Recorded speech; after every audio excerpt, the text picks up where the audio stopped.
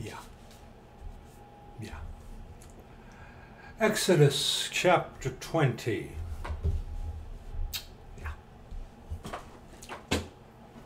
Yeah.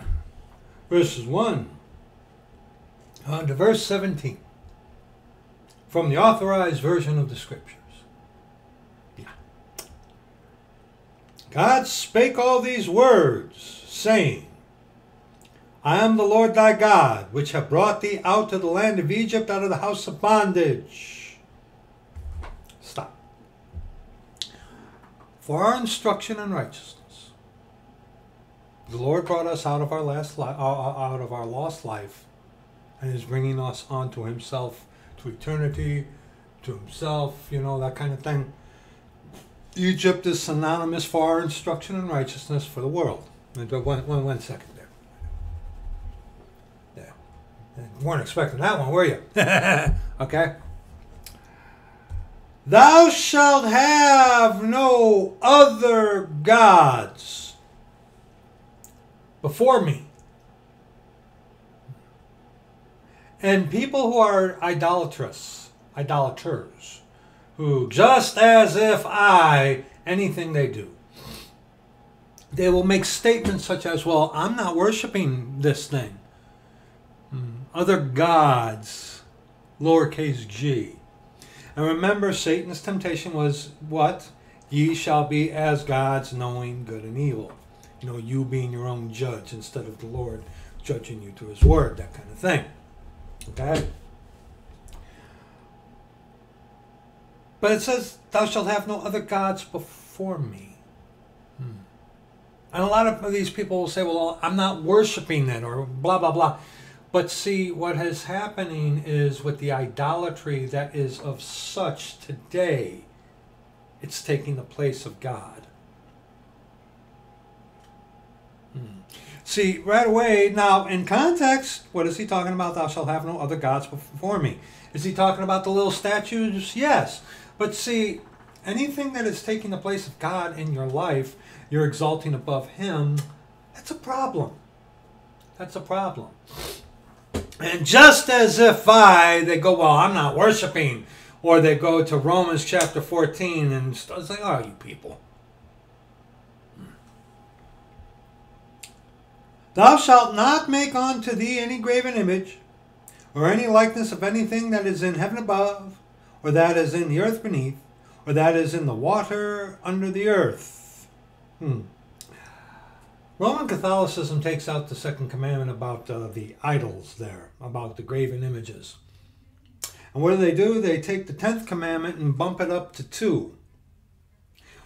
And if any of you are familiar with Roman Catholicism, and all their graven images of the angels and the saints, which are all pagan demigods under the guise of Christianity. I appreciate atheists and whatnot when they call Catholicism on the blatantness of it, but they're worshiping the same God themselves, but just in a different form. I recently came across this Muslim individual who I wouldn't mind talking to that guy. He does these short videos, the shorts, not the ones I'm wearing, thank you, but he does the shorts, and he's confronting Christians with the Bible. It's cringeworthy because this Muslim guy, well-fed man, beard and whatnot, obviously putting on a shoe, he's just decimating these Christians with the Bible. It's like I said, it's cringeworthy because these Christians are so oblivious to what, and like I said, this Muslim is using a Bible. He ain't using the scriptures. He ain't using the scriptures, but he's using a Bible and confounding these Christians. And I bring that up Because the Muslim knows better than the Christian today, who thou shalt not make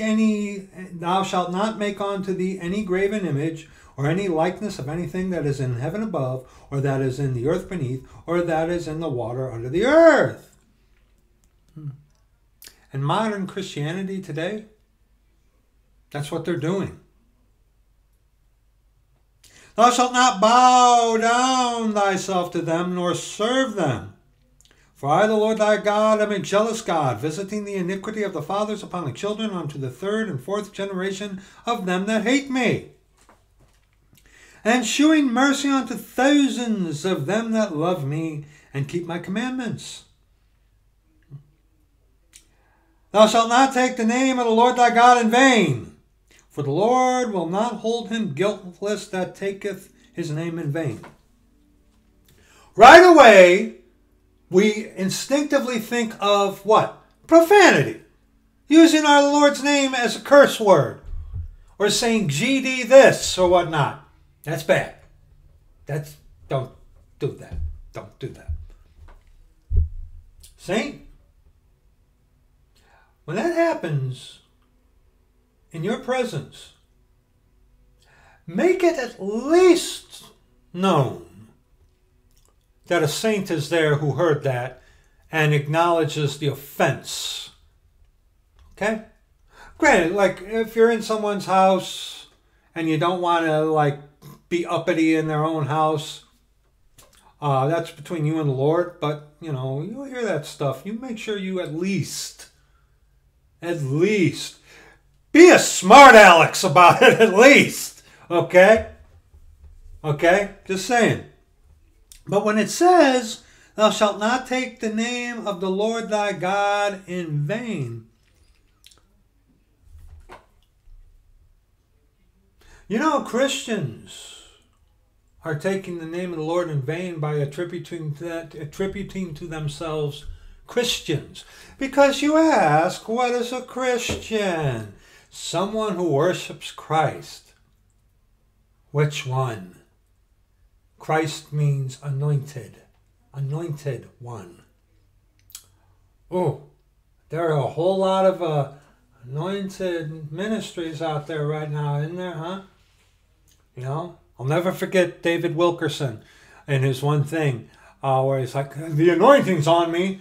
The anointing's on me right now. It's like, okay, so what? You're calling yourself another Christ, Mr. Wilkerson? Huh, Mr. Wilkerson?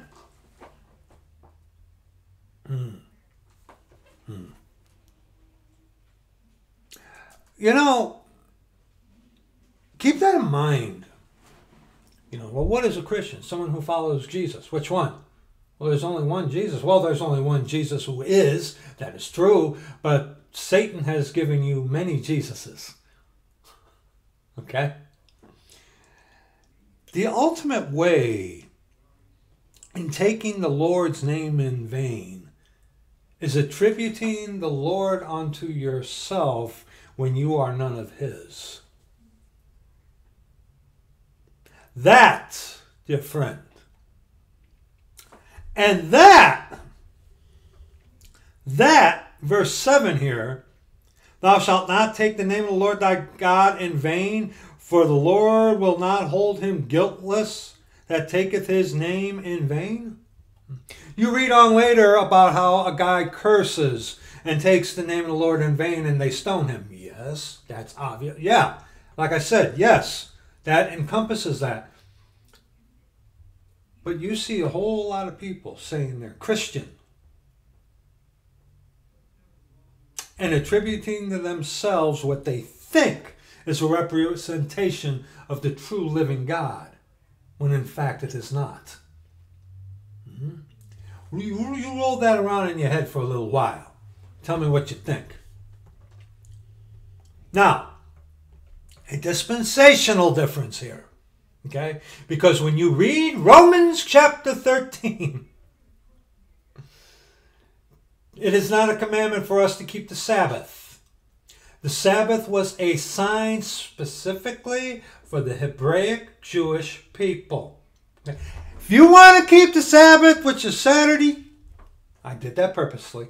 You want to keep the Sabbath, which is Saturday, knock yourself out. Go right ahead. If you want that day to be the day that you give everything to the Lord, which we ought to do every day, but Scripture allots for, hey, at least put one day where you just pay attention all to me. Would not worry about these trifles, okay? That is scripturally accurate and provable without a shadow of a doubt. If you want to keep the Sabbath, knock yourself out. Don't you dare come around telling people that, number one, it's a requirement to be saved and stay saved and be right with God. Okay, don't you dare. And don't you also dare, in doing that, saying that people are lost because they're not doing it. Okay? All right? Keeping the Sabbath is not salvational today, even to the Jew. Okay? All right? Because you got to remember, rightly dividing the word of truth. And then when you come to the 10 Commandments here, you got guys like Mark the Messenger who's like, oh, you got to keep the commandments. And it's like, dude, Acts chapter 15. It's like, we can't keep the commandments perfectly. Okay, the law is our schoolmaster to bring us unto Christ, as Paul says, as James says. You break one of them, you've broken them all. Okay, these are God's perfect requirements. His perfect requirements. And it doesn't take you long to figure out that you can't do it. Hence, the law is our schoolmaster to bring us unto Christ. Okay? People, listen to me. Look at me. When anyone comes to you trying to tell you that you have to keep the commandments today to be saved, rebuke them. Call them an imbecile. Call them a fool. Seriously. Okay? Call them a fool. A fool says in his heart there is no God. And if you are keeping the commandments today salvifically, then it's your glory, not his. Okay? Read the book of Galatians. Okay? Read the book of Galatians. All right? And these people who say that you have to keep the commandments today to be saved, don't rightly divide the word of God. I mean, sleazy believists even got this part right about the keeping the commandments. And give credit where it's due. Some of the sleazy believists also do very well in debunking that about keeping the 10 Commandments today. Even some of them do well at this. Okay? So, people, don't stay away from sleazy believers. They're wicked devils leading people to hell. Okay? But when someone comes to you trying to tell you that today you have to keep the commandments in order to be saved, stay saved, be right with God, they're saying to you words to no profit. Okay? All right? They're speaking to you words of no profit. All right? They're subverting you. We've addressed this before. But, verse 8, remember the Sabbath day to keep it holy. We're not commanded today to keep the Sabbath. Okay? If you want to, fine. Salvifically, it is not a requirement to the Jew first and also to the Gentile. Okay? And when you come around saying that it's a requirement today, you're lying. Okay? And you're taking something from another dispensation and trying to make it applicable for today. Seventh-day Adventists, who some of them attacked the Jesuit order really good, but they messed that up bad. Okay? Some are wishy-washy about the whole seventh-day thing, if it's salvific. Some I've heard say that it isn't. Some have. There's dissension because it's not something that's applicable for us today doctrinally. So, okay. But remember, today, salvifically, it is not a requirement to keep the Sabbath. If you want to, go ahead. Salvifically, no. 6 days shalt thou labor and do all thy work. But the seventh day is the Sabbath of the Lord thy God. In it thou shalt not do any work, thou, nor thy son, nor thy daughter, thy manservant, nor thy maidservant, nor thy cattle, nor thy stranger that is within thy gates. For in 6 days, not 7, dear friend, 6 days, the Lord made heaven and earth, the sea and all that in them is, and rested the 7th day. Wherefore the Lord blessed the Sabbath day and hallowed it. That's a kind of a ignorance. Ignorance is not knowing better. Mistake that I've noticed a lot of people will say, well, God created the earth in 7 days, or created the world in 7 days. No, it was 6 days. He rested the 7th day. Okay, we've run into that like tons of times. It's like, well, yeah, God created the world in 7 days. No, dude, it was 6. Just all you gotta do. I mean, if you have the scriptures, take them here. That's it. Just don't get shocked by that one, brethren. Okay, just don't. Just be like, it's like with revelations over revelation. It's like, no, dude. God created everything in 6 days, and just leave it. Okay, correct them scripturally, but just like I said. Okay, honor thy father and thy mother, that thy days may be long upon the land which the Lord thy God giveth thee. Thou shalt not kill.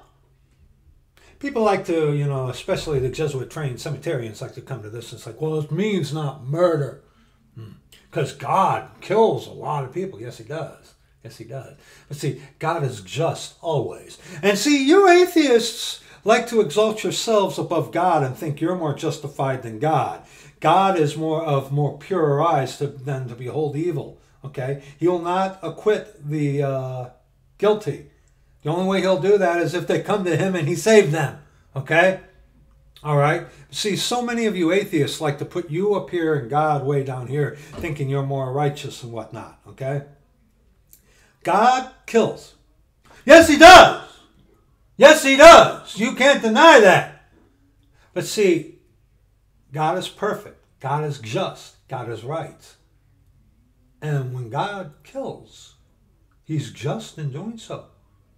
Because the Lord thy God is a jealous God. And see, you atheists who don't want to accept that, and you wicked Christians who think you're your own God and whatnot, you don't want to accept that, that's irrelevant. That's just nuts and bolts fact. Okay? That's how it is.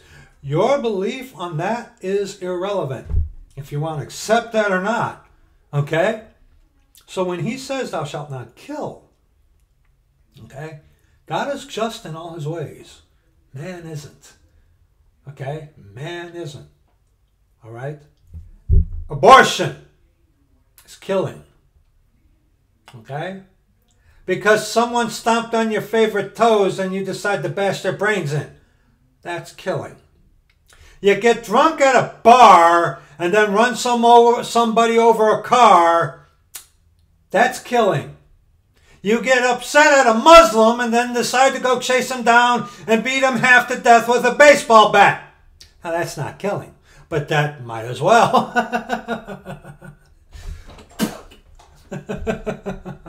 Yeah. Okay?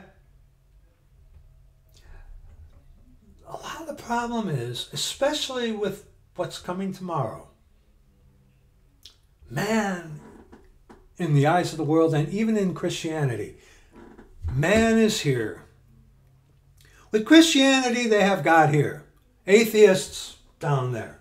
Okay? All right? There's so much of self-exhortation and exalting of self, especially as it is signified with these holidays, these pagan, wicked holidays. Thou shalt not commit adultery. Thou shalt not steal. Thou shalt not bear false witness against thy neighbor. Thou shalt not covet. Now, see, this is the 10th commandment. And what the Catholics do is they get rid of the second one about the idols, or the graven images, excuse me, and then they take the 10th commandment and make it into 2. So covet is mentioned twice. Get a catechism. Get a catechism. That is documentable. That is provable. They do that so they can keep their relics and all their nonsense. Okay? That's, yeah. Thou shalt not covet thy neighbor's house, and the Lord abhors the covetous. Psalm 10, verse 3, I believe that is. Okay? Thou shalt not covet thy neighbor's house. Thou shalt not covet thy neighbor's wife, nor his manservant, nor his maidservant, nor his ox, nor his ass, nor anything that is thy neighbor's. And George Carlin, when it came to this, he's like, never leave covetousness alone. It creates jobs. Yeah, what do you think about that now, pal? Huh? These are the perfect requirements of God. Perfect. And any one of y'all, I don't care who you are. Have you ever lied? No, I've never lied. Well, you just did there, so shut up. You ever stole something?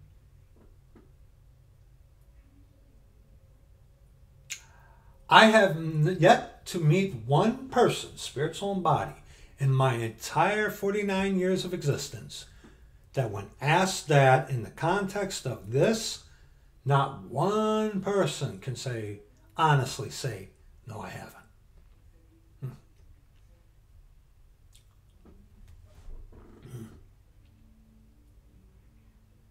What about adultery? I've never cheated on my wife. I've never cheated on my husband. You know where I'm going with this. You look after a woman, lust after her in your heart, you've already committed adultery with her in your heart. It's not the same. Oh, but it is. See, that's the thing, dear friend. Adultery, yes, physically. But you do realize there's an adultery that isn't physical. Just like there's a fornication that isn't physical. Like when you join yourselves up with Rome and partake in all the things that Satan gives you. And see, even the sodomite men and the lesbianas, when you confront them with that, they're twisted and perverted with that, yes, but the same thing is they're lusting after someone in their heart. And the Lord is very specific about that you've committed adultery with her already in your heart. And look at the sexualization of everything's going on today. I've heard some people about that make the argument, well, if there was no sexualization, then this would be a lot easier. I'll give you that. I'll give you that one. I will. I'll give you that. If the meat wasn't being paraded around like that and all the dogs salivating over it, yeah, it would be easier. But it wouldn't go away. Especially us men.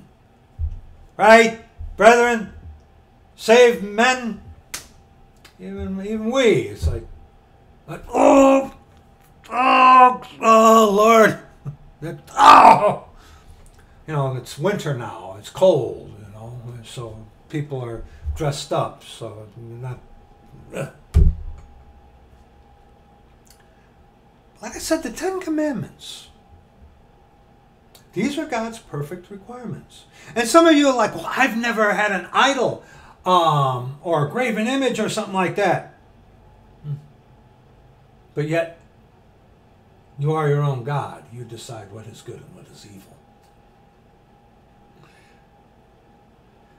See, nobody can keep the 10 Commandments perfectly. No one can do it. And that's the point. The only one who did just happened to be God the Father, our Lord Jesus Christ. Okay? He did what no man can do. He kept the perfect requirements of God. And these are our schoolmaster to bring us on to Christ. And today, verse 3, thou shalt have no other gods before me. Oh, how parents make their children into their little idols, and they live vicariously through their children. And what's going to be happening tomorrow? And the Christianization of it. A brother of ours, now, who will see this video, set me straight, confirm, affirm, whatever. I remember our brother, he told me a tale about how he was talking to a Christian woman about Halloween. And our brother turned to Proverbs chapter 8. Our brother, I think he might have even said, Alexander B. Hartley, I think he might have even mentioned this in a video. I'm not sure. But in Proverbs chapter 8, we, in verses 32 and on to verse 36, now therefore hearken unto me, O ye children, for blessed are they that keep my ways. Hear instruction, and be wise, and refuse it not. Blessed is the man that heareth me, watching daily at my gates, waiting at the posts of my doors. For whoso findeth me, findeth life. Jesus Christ, he is the way, the truth, and the life. No man cometh unto the Father but by him. And sanctify them through thy truth. Thy word is truth. For whoso findeth me, findeth life, and shall obtain favor of the Lord. And as it says on our front door, but he that sinneth against me wrongeth his own soul. All they that hate me love death.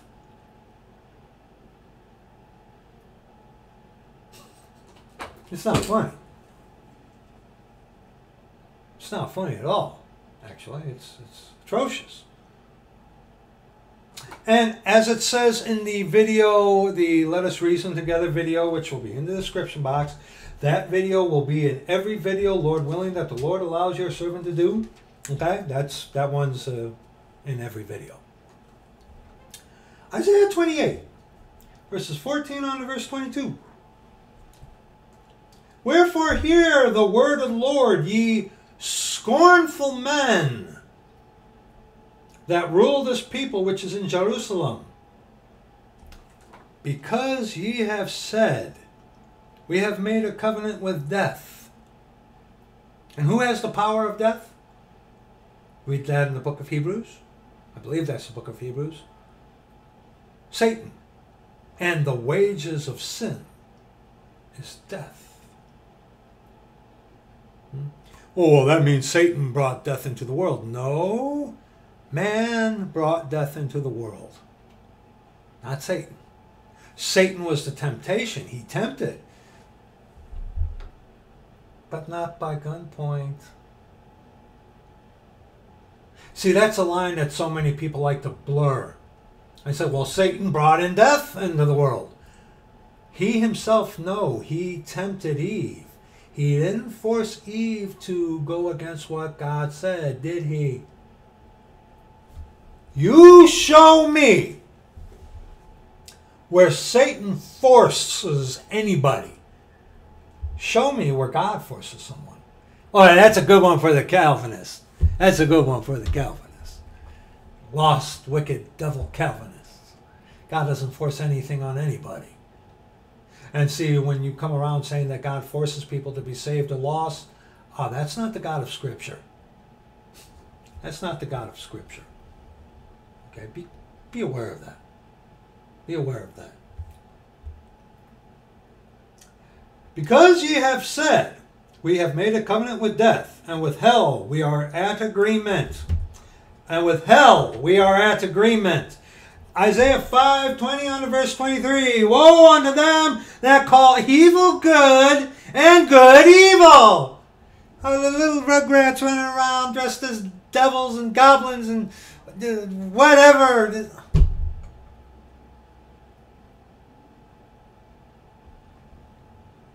That put darkness for light and light for darkness, that put bitter for sweet and sweet for bitter. Woe unto them that are wise in their own eyes and prudent in their own sight.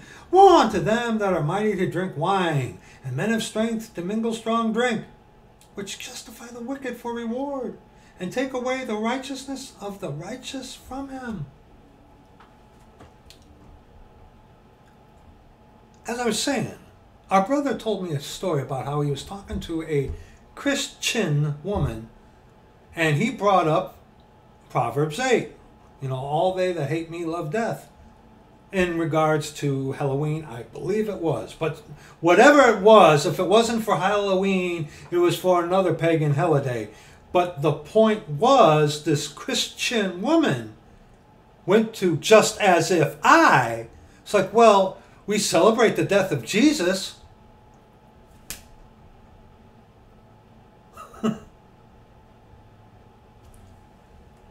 Think about that. Think about that. Now, I don't know how it is in other nations. Hopefully some of the other nations have a little bit more sense in their head than us Americans. Right down there, there's a German Catholic church, and right down there is the Methodists and whatnot, and down the way is a Presbyterian. There's a smorgasbord in Woodstock, okay? Tomorrow there are going to be people in the parking lots, so the little rugrats can get the candy and they dress up instead of going to people's houses.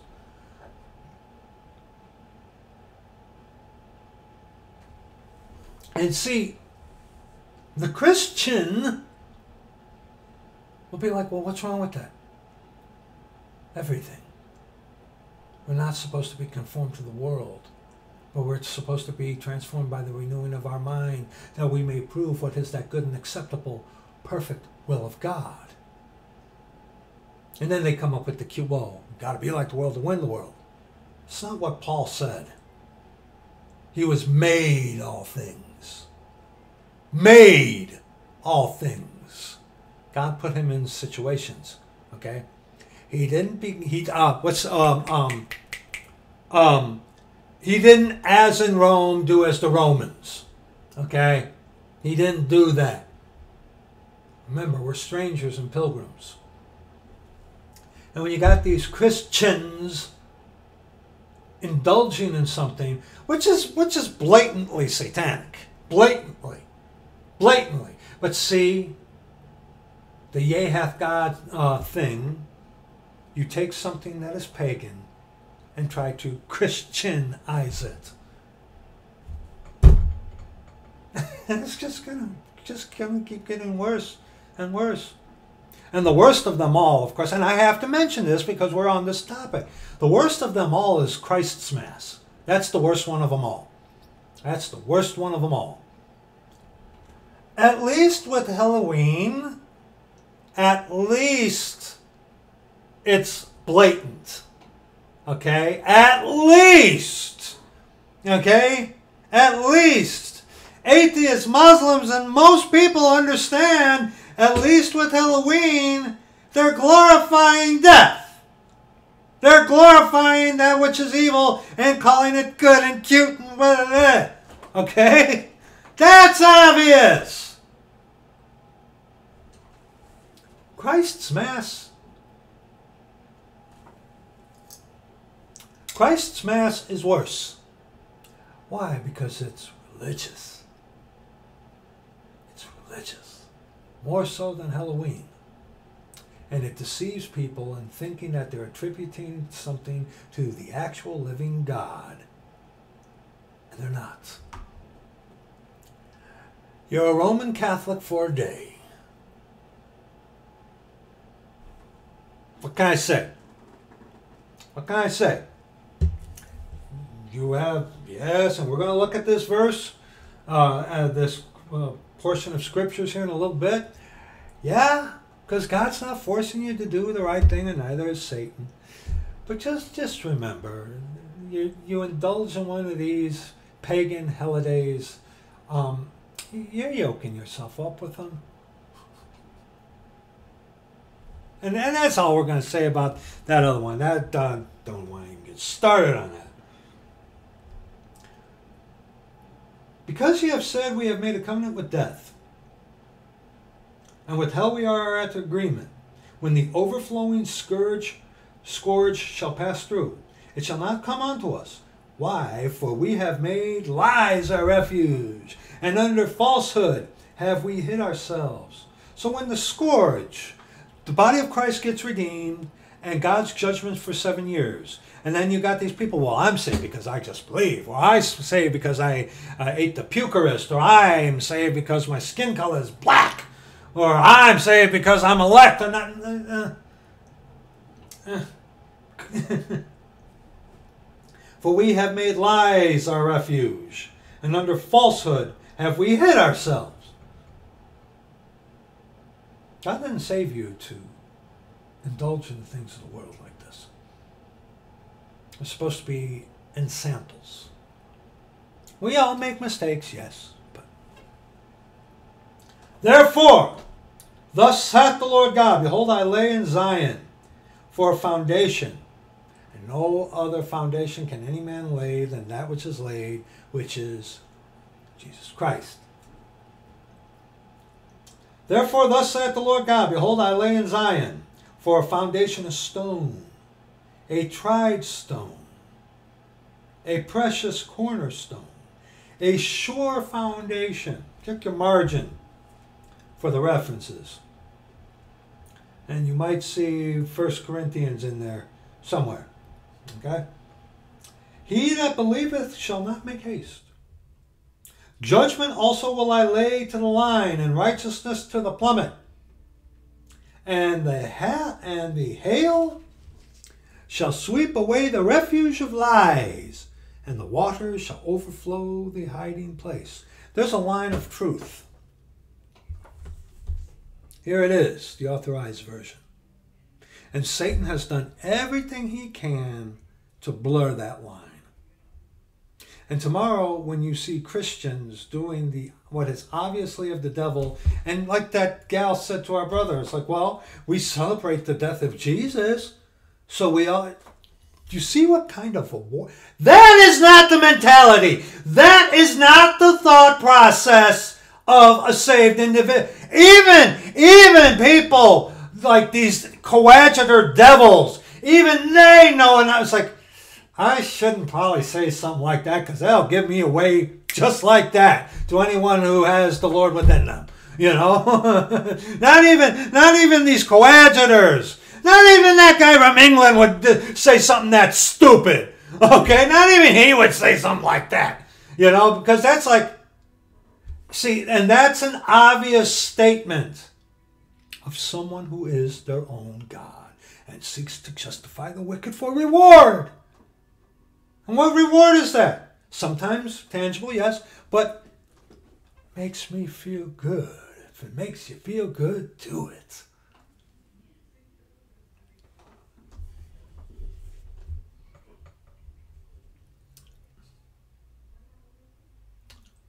My dear friend, you do realize the distinction between the one that I have, that I hate, and yourself, dear friend. You do know the distinction. I'm not talking about you. Okay, I love you. And your covenant with death shall be disannulled, and your agreement with hell shall not stand. Yeah, Satan's going to the lake of fire. Okay? He's going to the lake of fire, where a lot of you are going as well. There's no hope for you with anything that the devil offers you. Nothing. If anything, it's a temporary band-aid at the worst. Okay? And your covenant with death shall be disannulled, and your agreement with hell shall not stand. When the overflowing scourge shall pass through, then shall ye be trodden down by it. From the time that it goeth forth, it shall take you. From morning by morning shall it pass over, by day and by night, and it shall be a vexation only to understand the report. Think about the time of Jacob's trouble, when we're out of here, and these people are going through all this nonsense, so crazy, whatever, okay? God's judgment, okay? God's judgment.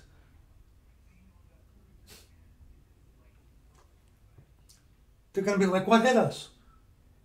Because think about, in the book of Revelation, the things that Satan is going to employ are not going to make sense to a rational mind. But it's going to be a time when the body of Christ is not on the earth. God is omniscient, omnipresent, omnipotent, he ain't going anywhere. The ones who go are the body of Christ. And when that happens, this dispensation ends. Okay? For the bed is shorter than that a man can stretch himself on it, and the covering narrower than that he can wrap himself in it. When they say peace, peace, and then sudden destruction come upon them, you will heal the hurt of the daughter of my people slightly, and saying peace, peace, when there is no peace. Okay? See, the blood of Jesus Christ covers from all sins. But see, if you're resting on a bed that you're longer than, like say, Catholicism, where no Catholic can genuinely look at you and say, yeah, I know I'm going to heaven. Because that's a sin of presumption. Okay? A Muslim, the same thing. Okay? Well, because their religion came from Rome. Mystery Babylon. The mother of harlots. Okay? Yes, your religion did. Okay? Same thing. I don't know, a Mormon, a Jeho, well, not the Jehos. They think the 140. Still to this day, they still hold to that 144,000 thing. Nonsense. Those guys are crazy. Those guys are crazy. Okay? So all these things offer comfort. The bed and a covering. But they're not sufficient enough, are they? No. Because you have no assurance. Nothing.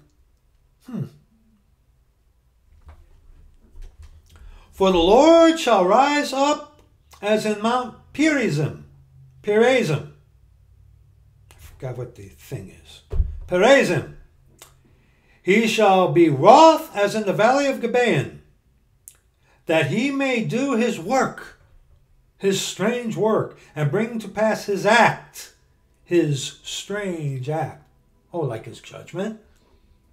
Because remember, during the time of Jacob's trouble, there are going to be things that are going to be hard to imagine.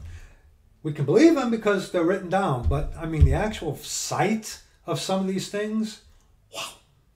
Why do you think Daniel was all kind of messed up when he saw? I am one that believes that Daniel was given a glimpse of what's going to happen during the time of Jacob's trouble. I really do. I believe that the Lord allowed Daniel to see visually that time that's going to be coming sometime soon. I believe that wholeheartedly. Yeah.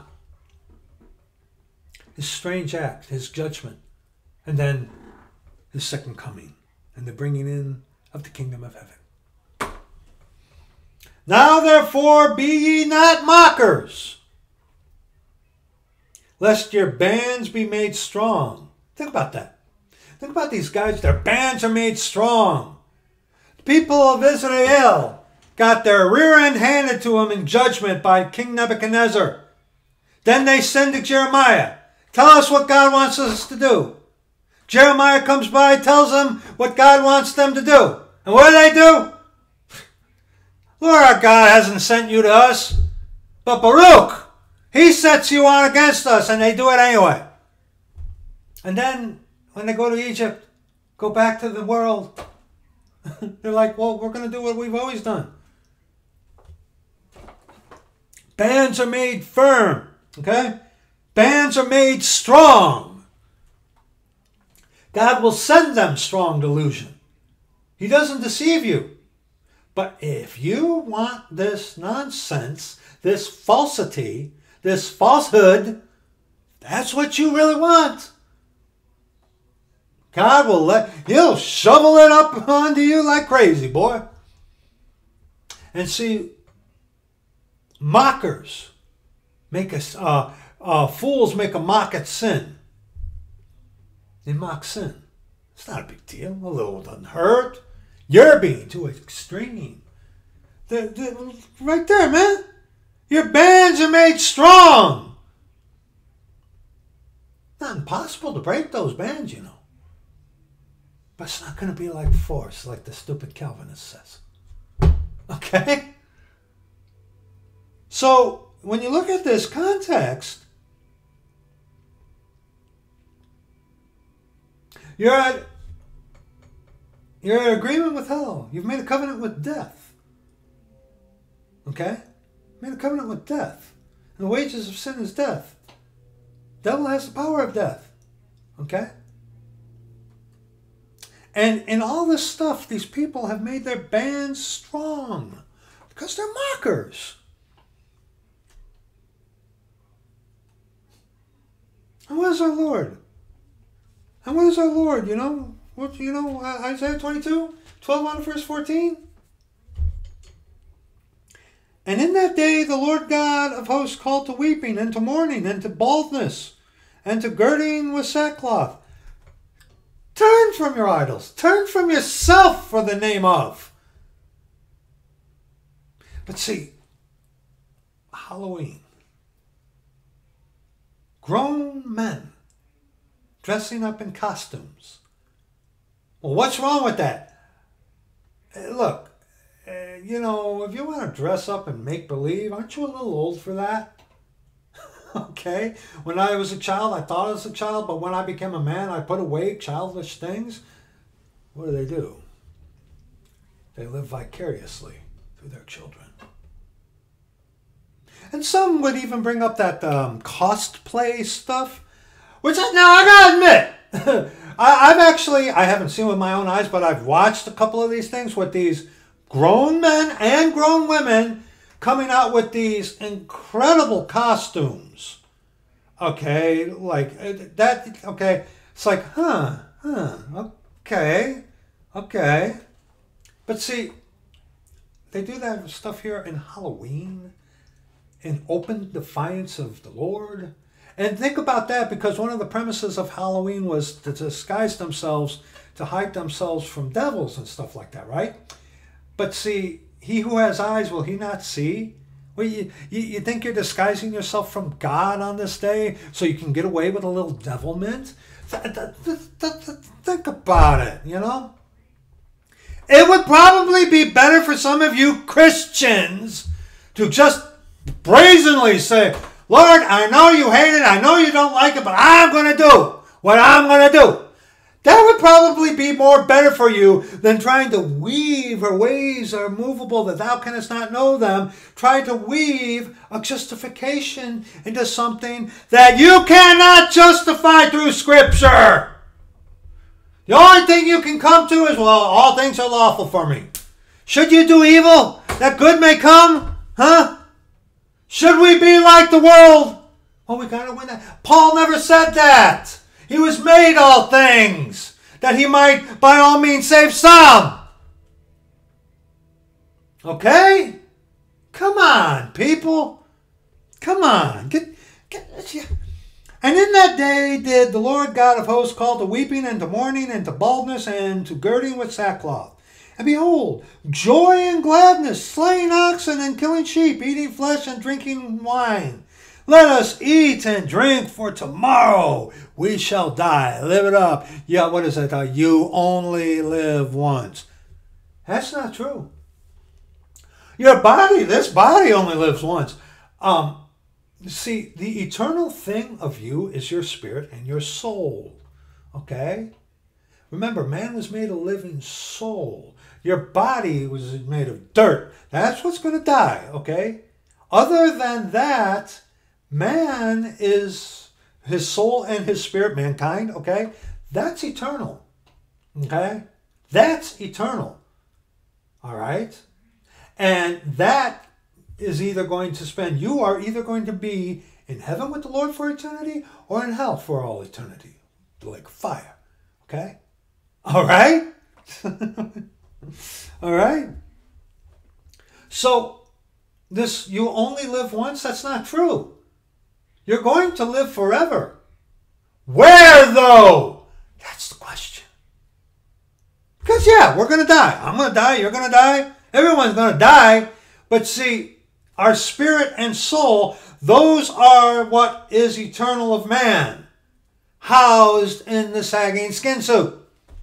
Okay? So, I guess you could say, yeah, you only live once. Your body, this, only lives once.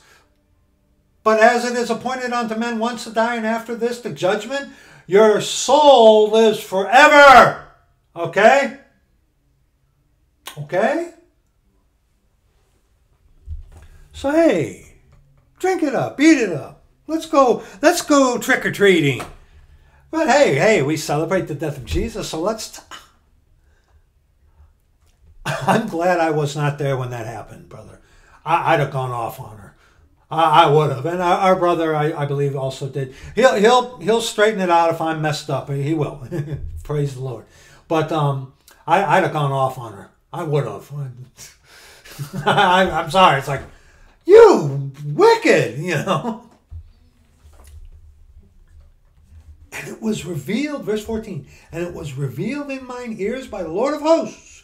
Surely this iniquity shall not be purged from you till ye die, said the Lord of hosts. And then you go right back to Isaiah 28 and what we looked at. Verse 22. Now therefore be ye not mockers, lest your bands be made strong. And this iniquity will not be purged from you till you die. And some of you are going to die and go to hell. Probably the majority of you.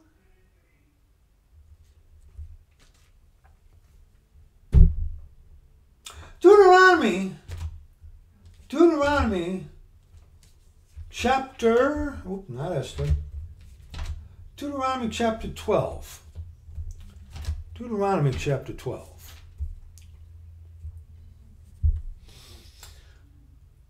When the Lord thy God shall cut off the nations, verses 29 on to 32, excuse me.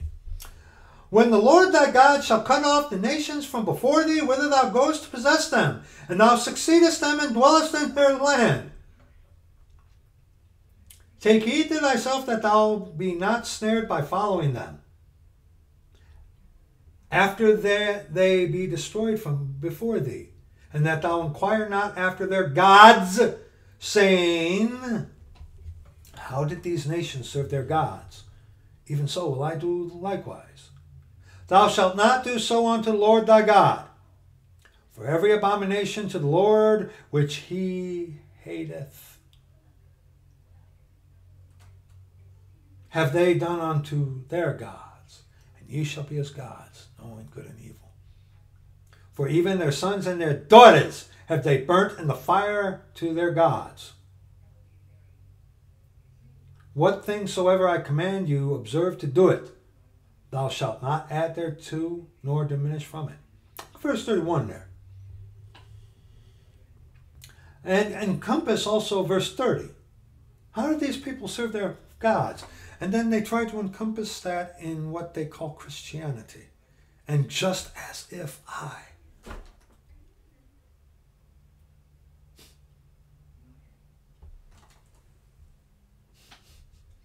And they're sacrificing their sons and their daughters, or burning them, letting the kids go. That's all for the kids.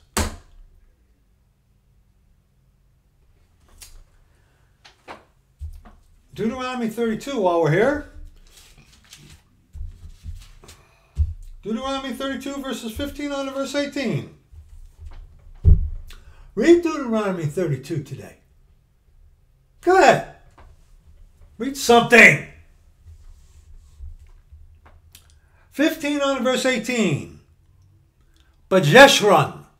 Jeshurun means highly favored. Waxed fat and kicked Thou art waxen fat. Thou art grown thick, and art covered with fatness. Prosperity, self-sufficiency, abundance of bread, and look in your margin. Abundance of bread and idleness was in her hands. And when all things were going well, then he forsook God which made him, and lightly esteemed the capital R, rock of his salvation. They provoked him to jealousy with strange gods.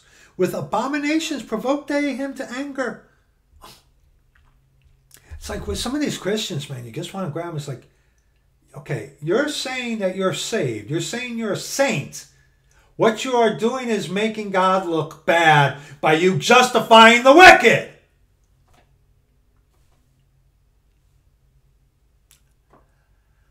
That's the way it is nowadays. Verse 17. 1 second, please. Verse 17. They sacrificed unto devils, not to God. To gods whom they knew not. To new gods that came newly up, whom your fathers feared not. Of that rock that begat thee, thou art unmindful, and hast forgotten God that formed thee.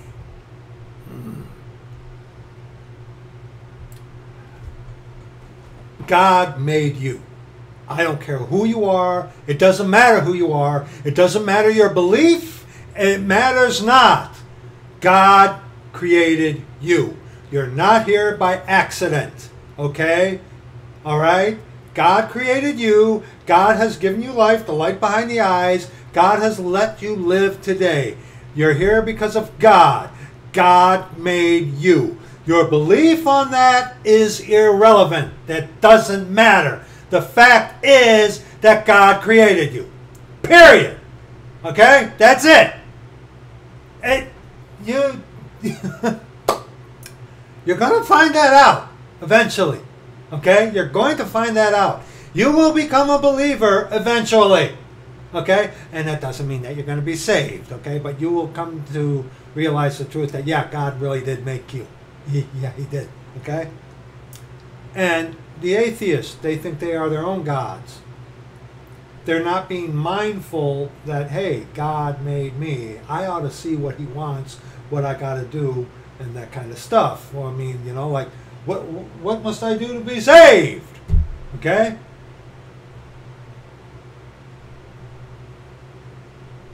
Of that rock that begat thee, thou art unmindful, and hast forgotten God that formed thee. 1 Corinthians chapter 10. 1 Corinthians chapter 10.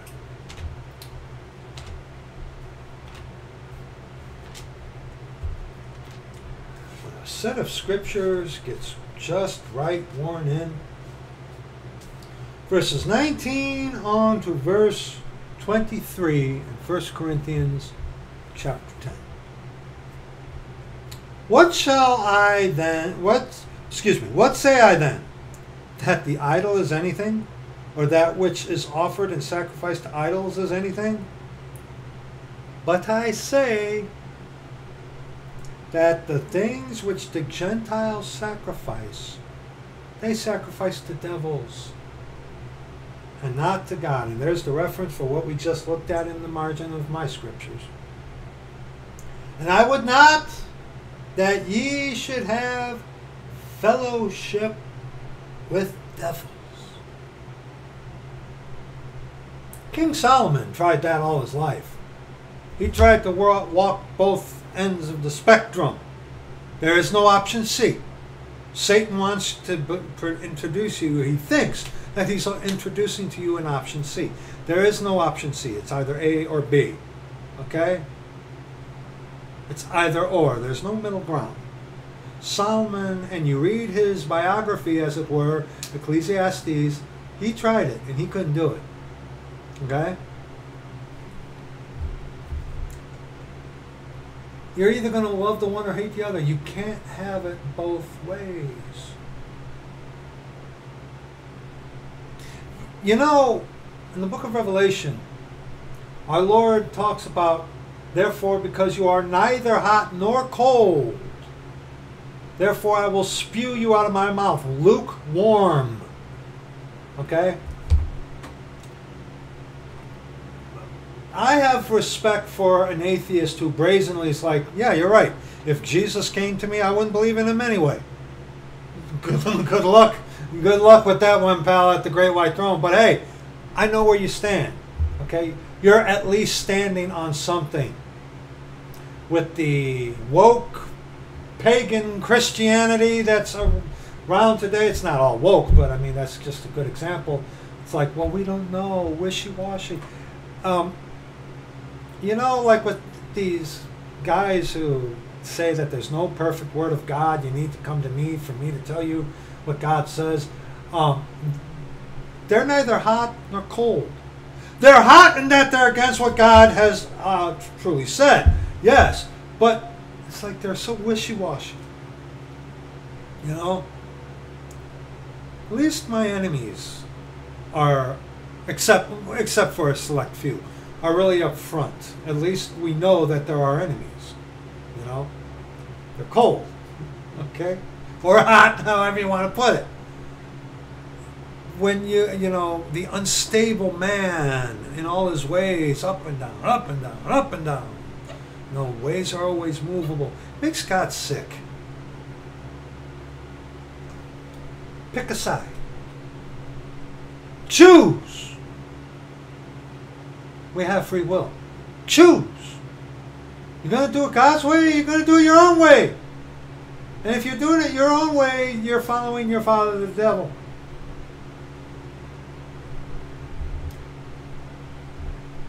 Ye cannot drink the cup of the Lord and the cup of devils. Ye cannot be partakers of the Lord's table and of the tables of and the table of devils. You can't have it both ways. Is that not made clear to you? But see, yeah, that's it. We're so, and I know you'll jump on that, brother, and that's why I kind of said that, because I know you will in the comment section. But well, we celebrate the death of Jesus.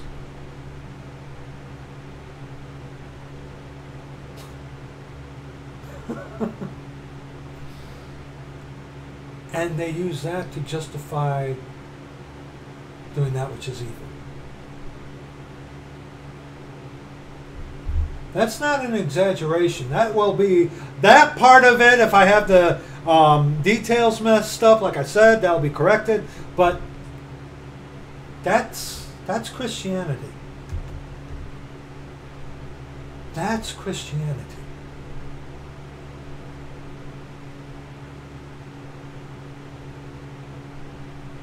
You want that, huh?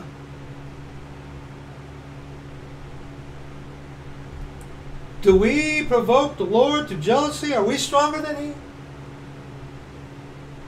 A very good verse to prove free will. Oh, and this is their argument.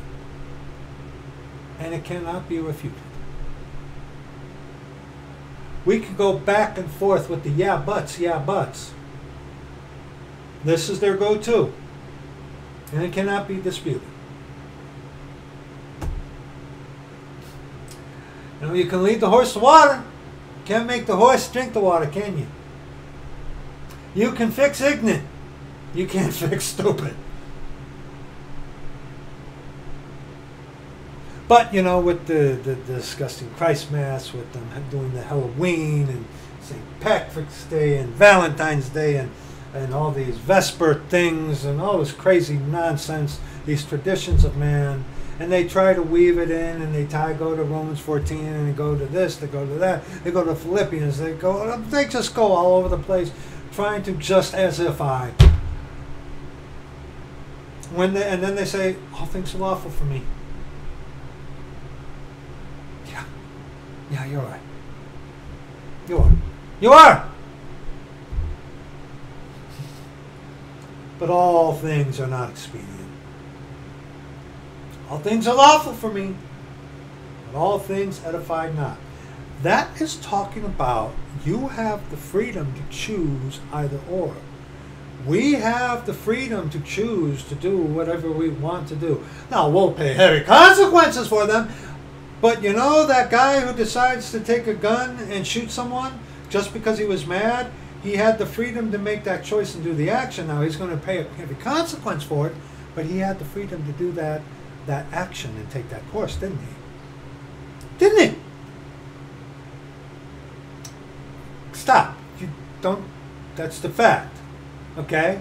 Yeah, they're going to pay a heavy price, of course. Of course you're going to pay a heavy price. But see, in the action thereof, you have free will. And see, that's totally contrary to everything that Calvinism says. Okay? I mean, it really is. Stay away from that garbage. But yes, you know, that, and it, like I said, you know, when you got these guys who yoke themselves up with the Vatican for one day of the year at least, and they come to this, all things are lawful for me. I say, yeah, you're right. And they're right. Yeah, you can do that. Yeah, you can. Shame on you. But yeah, you can.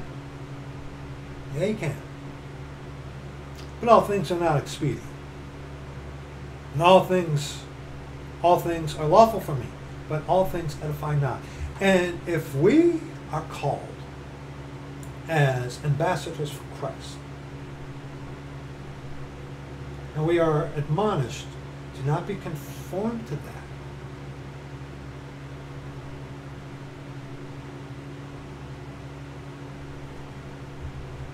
Isaiah 3, and then we'll be done. Oh, wait. Was that all of it? Verse 23. Was that all of it? Beg your pardon. This is a little impromptu, as obviously you could tell. Was that all of it? Yes, that was. Okay. Isaiah 3, verses 10 on to verse 22. And we'll be done. Isaiah 3. Verses 10 on to verse 22. Come on, fingers, work with me. Set of scriptures is just getting perfect. It's perfect already. I mean, the wear and tear of it itself with this beautiful Cambridge I was given. It's just now getting the right flexibility and stuff like that. Never mind. Those of you who use the scriptures, you know exactly what I'm talking about. Isaiah 3, verses 10 on to verse 22. Say ye to the righteous that it shall be. Yeah? Am I in right? Yes. Oh, one moment. Isaiah chapter 2. Not Isaiah chapter 3. I do that sometimes, man. I'll write down, I'll have the right thing, the Lord will give the right thing, and then I'll write down the wrong thing. Isaiah chapter 2, Isaiah chapter 2, verses 10 on to verse 22. Then we'll be done. Enter into the rock and hide thee in the dust for fear of the Lord and for the glory of his majesty. The lofty looks of man shall be humbled.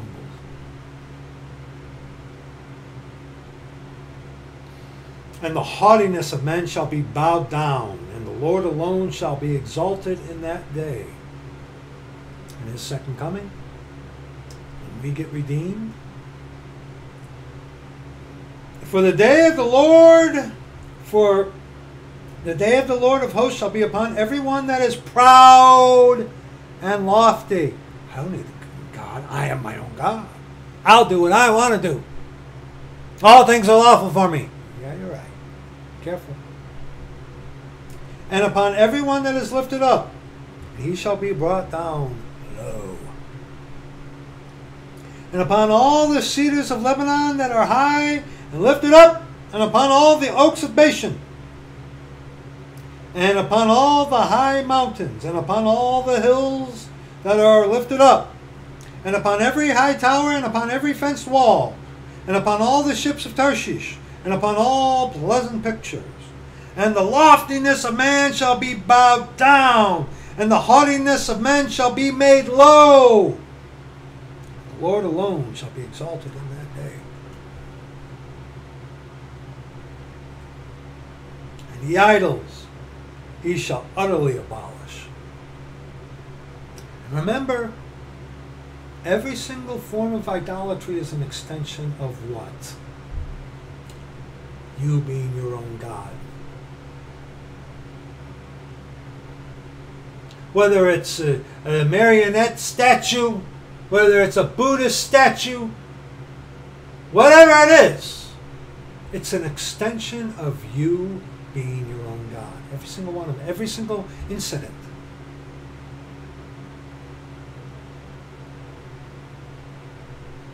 And they shall go into the holes of the rocks, and into the caves of the earth, for fear of the Lord and for the glory of his majesty, when he ariseth to shake terribly the earth.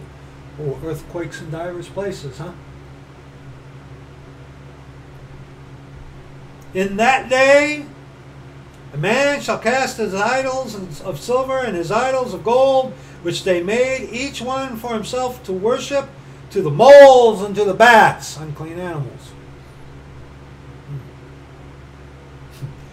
I don't know if any of you ever actually eaten a bat. It's not too bad. Never mind. To go into the clefts of the rocks and to eat the tops to go into the clefts of the rocks and into the tops of the ragged rocks, for fear of the Lord and for the glory of his majesty, when he ariseth to shake terribly the earth. That's mentioned twice in this context.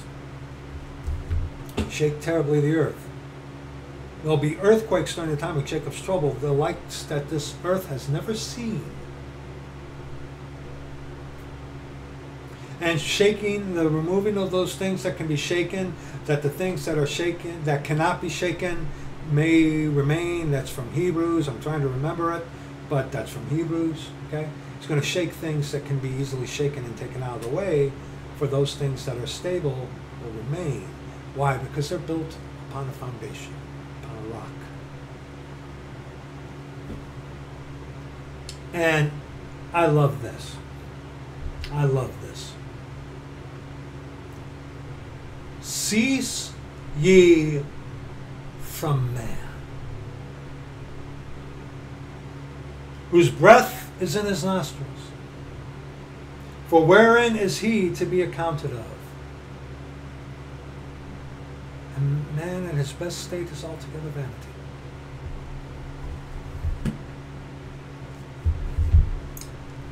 Wanted to just wanted to address this little thing. This, the Lord gave me this little thing.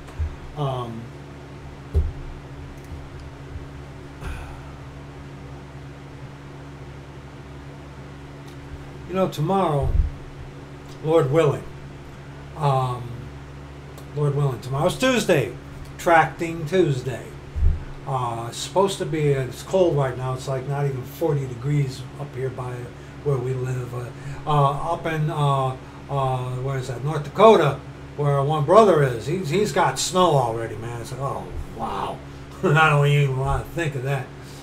But our weather had said something about maybe snowing tomorrow, which I hope so. If the Lord doesn't intercede with horrific weather, tomorrow, Tracting Tuesday, hopefully we get out and do some tracting, especially on a day like tomorrow, Halloween, and go tracting and whatnot. So if some of you saints, would you kind of please pray for that? Ultimately that the Lord's will be done, and ultimately that the Lord will send like some kind of storm so kids won't go out. That'd be great, but anyway, just wanted to make this little video for you, just to give you something to think about. And you saints, the whole question comes up, well, what happens if a kid comes to my door? If someone comes to your door and knocks on your door, they are coming to your house, to your residence, and if you open the door, you gotta deal with it, okay? They come there, and it's like trick or treat. It's like, no, I ain't giving you trick or treat and have a tract, and you know what you do? Because most of the kids that do the trick or treating, they're little rugrats, most of them, and even some of these teenagers use a little discernment. But if you have that happen, you know, and you open the door, I mean, hey, you know, I mean, you're in your house and you're like on tomorrow, you're like, and just don't answer the door. let them see you there reading the book, and they're knocking and they're looking at you, and you're like reading the scriptures, and you're like, hi, you know, ignore them. Don't like go away, do that. But if you answer the door when someone knocks on the door, then you know what you do? Go to the child and you say, take this to your mother or father, or your father and mother, excuse me. Take this and give it to them, and let them explain it to you. Okay? Otherwise, just, you know, you don't have to turn off your lights. You're not a prisoner in your own home, but you know what? Don't answer the door. Okay? If you do, then that's on you. Then, you know, do whatever. Okay? Do whatever. Otherwise, just ignore it. We've sat in our place before, not here at the apartment, but I remember we sat there before at the old place, and you know, people came over and we just sat there and ignored them, even when they could see us It's like, hey, you know, we just ignore them. It's like, just go away. You know, it's not that hard. Okay. Anyway, that's going to be it for this video. Just a quick little video. A lot of things are coming, brethren. So, a lot of things are coming. But thank you. Thank you for your prayers. Please continue to pray for one another. We love you and thank you. Brother, my brother from Georgia, sorry I missed your call. I'll try to get a hold of you today or maybe tomorrow. I don't know, but I got your call. Love you, praying for you. Brother from Ohio, I love you, praying for you. Overdue, brother. Our brother from Jersey, our brother from North Dakota, our brethren from overseas, okay, our sisters from overseas. We love you. We love you. We love you all. Thank you so much. We'll see you in the next video. Bye-bye.